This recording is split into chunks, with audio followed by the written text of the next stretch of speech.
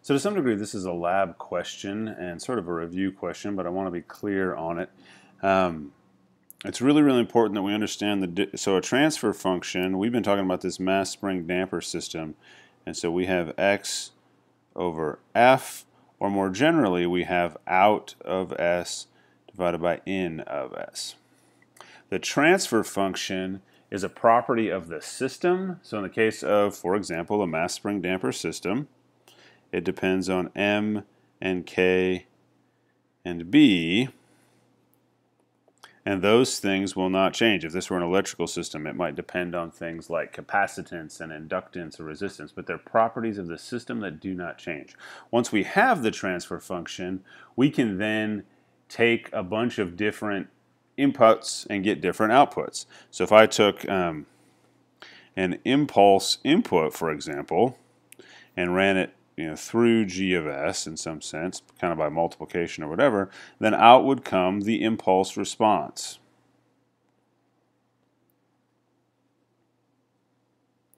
So if I had to do that symbolically, it would turn out that f of s for an impulse is just equal to 1. And then I would multiply, so x of s would just equal 1 times g of s. And then from there, I would do partial fraction expansion and inverse Laplace, and I would end up with the impulse response as a function of time, which you can do symbolically. Similarly, if I took a step input into the system, the output would be the step response. And so f step would just be 1 over s, and so x of s step would equal g of s over s. And again, I could take the inverse Laplace and do partial fraction expansion inverse Laplace and get x step of t. But notice, from here to here, f changed, my input changed, but my transfer function is a constant for a linear time invariant system. Similarly, if I had a fixed sine and I was trying to go after this symbolically, which you're not asked to do in the lab, but if you needed to, then f of s could be some amplitude times omega over s squared plus omega squared. So we're saying that f of t is equal to some amplitude sine of omega t. This is not the natural frequency of the system necessarily. This is not the damped natural frequency of the system. This is whatever omega we're choosing to drive the system at with our fixed sine. And so if we took that and ran it as an input to the system, the output would be x for some fixed sine. We'd have to inverse Laplace it and all of that. But again, the transfer function doesn't change. I draw one free body diagram, I write one equation of motion, and I leave f as temporarily a variable, and then later I'm substituting in 3 different values for f of s to get 3 different x of s's to then get the inverse Laplace to find x of t. So symbolically, it just means that I'm doing different stuff when it comes time to inverse Laplace and partial fraction expansion, although there'll be some partial fraction expansion terms whose denominators are just the poles of my system, and some that come from f. And so some of the poles will be the same. But the other option that I want to make sure we talk about is to talk about how to do this numerically. And so if I have the control module, and I create g is equal to control dot transfer function, and I'm writing this out for now, we'll use a computer in just a second, and I send in a numerator and denominator list of coefficients, I then have options, for example, control dot impulse response. And we can look at the help on that. It's going to take g as its first input, and I'm pretty sure it's going to take a time vector as its second input, and I'm pretty sure it's going to return t comma y. Now that change in variables might seem a little weird. When the Python control module talks about transfer functions, it's not assuming forces and displacements, so they generally use y of s as the output and u of s as the input. Again, it is out of s divided by in of s. And what we call those things is semi-irrelevant. But for our purposes to move back to the mass spring damper, this would tend to be F and this would tend to be X. Now where that gets especially confusing, so there's an impulse response function, there is also a control dot step response function that again takes G and T and returns T comma Y. But beyond those two responses, if I needed to do an arbitrary response to an arbitrary input, there's a function called forced response, which just means send in any input and get the corresponding output. But what happens is it would call it T comma U, and it would say that it would return T comma Y comma X. And that's where they're using X and Y both, which is pretty common in state space control language. But that might seem a little weird since we had said, well, X was equal to Y, now what is X? So if this were a mass spring damper system, Y is your final output, which is X, which is your position or displacement. And then you remember that in lab we talked about a state space representation. Well, this would be a matrix that contains x1 and x2 if we have a second order mass spring damper system. And this would also then equal x1, where x1 is defined to be x and x2 is defined to be x dot. So this combination of y and x I claim is a little bit confusing. Y in the control.forced response is always an output, and u is always an input, and in our language that would make that f. So sorry if that's caused a little bit of confusion.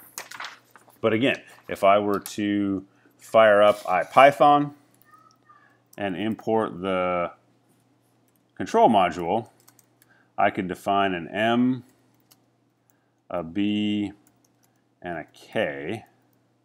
And again, just to be safe, I should double check that B critical is 2 times the square root of M times K. Whoops. By which I mean the numpy dot square root. And so we are underdamped. And then my transfer function is oops, that did not go well. I tried to use tab completion, but it wasn't ready for me. Control dot, seriously. Somehow this is a markdown cell and not a regular cell. Okay, so G is equal to control dot transfer function. There we go. And I was going to say of num comma den, but I'm just going to go 1 comma, should be a comma, M comma B comma K. So those are coefficients of powers of S. It's 1 over ms squared plus bs plus k. And like I said, I could now say T comma Y imp is equal to the control dot impulse response of G comma T, except that I have not defined T yet, and so it'll get mad at me. So let me insert a cell above where I define T to be the NP dot a range of 0 comma 1 comma 0 1 0 1. Sure. And then I could get a figure, and I shouldn't need to clear it. So I will plot T comma Y sub imp. Looks like I could use a little bit longer time period given my damping. And so I'll do that. And I could then also throw on there an X label that is time in seconds, and a Y label I'm going to call impulse response. Y of T.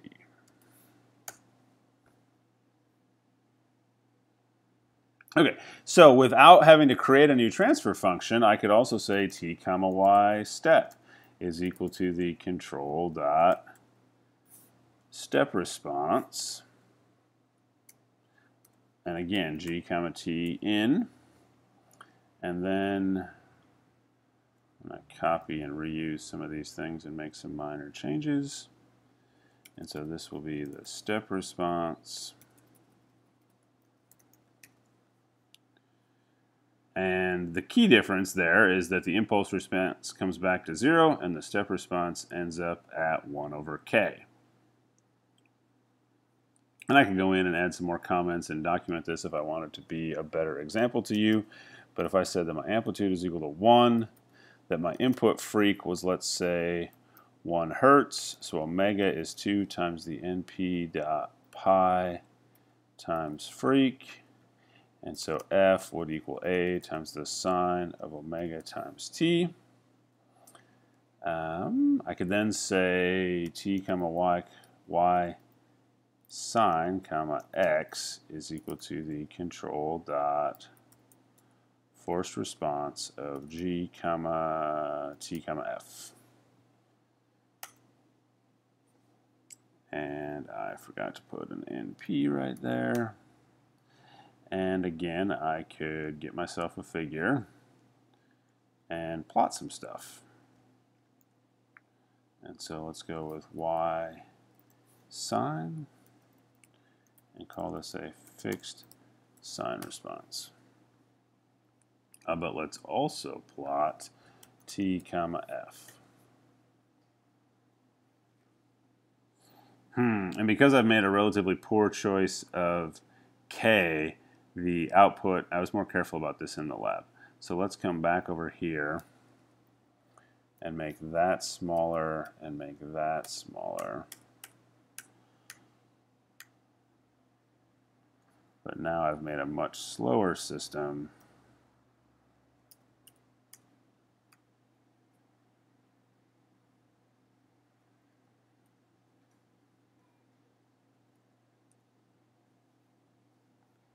Okay, and it turns out that I'm above the natural frequency, and I know that because my output is 180 degrees out of phase with my input.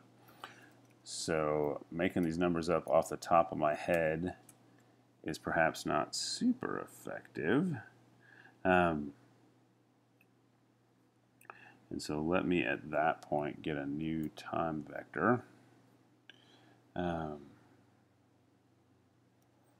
I guess if I was going to give you a pro tip, I would say that I want to do the period of this would be 1 divided by f.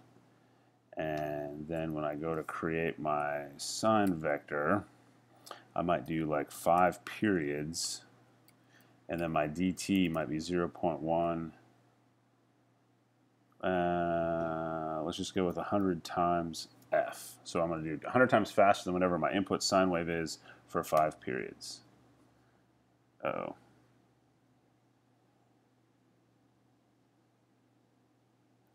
Oh, whoops. So this is supposed to be freq. And this should also be freq.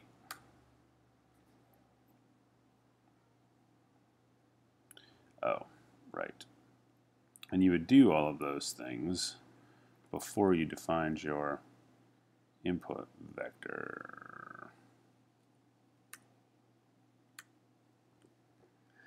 And I'm totally failing at this. That's awesome.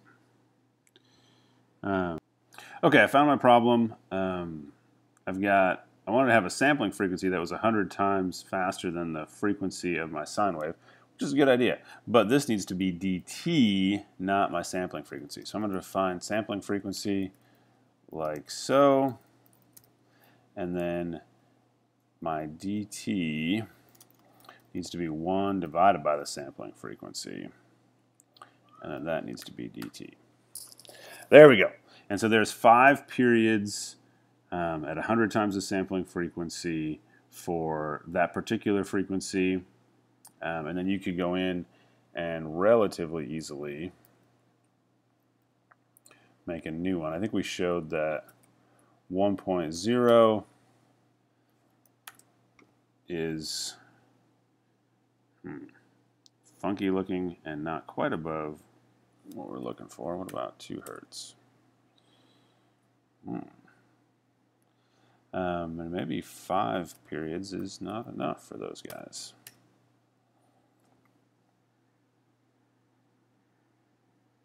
I think the other thing that's going on is this is so lightly damped that the homogeneous solution is kind of hanging on for a while. Hopefully the values that I gave you in the lab lead to better results. But you get the idea. I can have one transfer function. You notice that I've only ever defined one transfer function in this script, and I can find the impulse response, and I can find the step response, and I can find an arbitrary response to an input vector that I make up.